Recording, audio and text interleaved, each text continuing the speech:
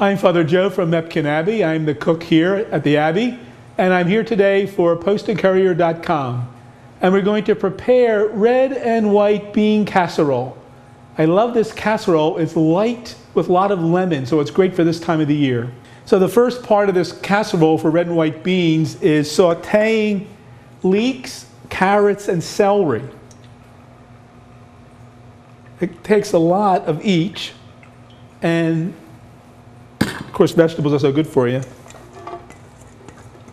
So I've chopped them up, 3 leeks and 4 carrots and 4 stalks of celery, and they're going to just fry up in this fry pan. And we'll let that go for a bit.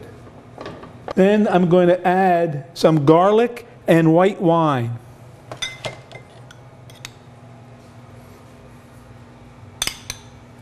And in a moment we'll have the best aroma with the white wine sautéing with these vegetables.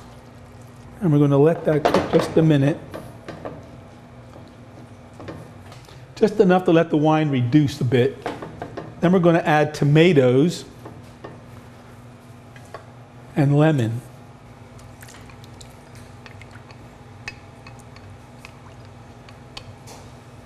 So as the tomatoes are cooking in the vegetables and white wine, I'm going to zest a lemon and put the lemon zest in it, which just gives it the nicest flavor to this, and it smells divine, really.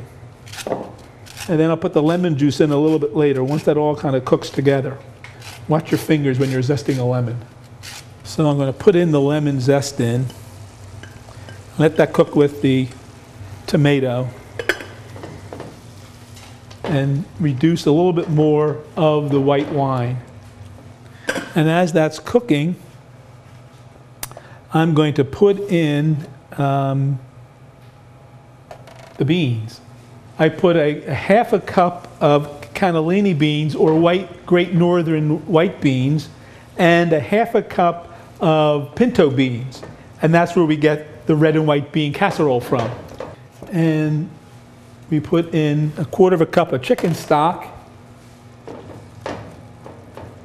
to add to the sauce. And we'll let that simmer till it reduces to this wonderful combination. Lastly, I'm going to put in some oregano to taste, so whatever your taste is for oregano, and marjoram, salt and pepper. And finally, we're going to squeeze the juice from the lemon. 1 lemon's enough for this recipe. And that really tops it off. And I'm going to put it right into the dish.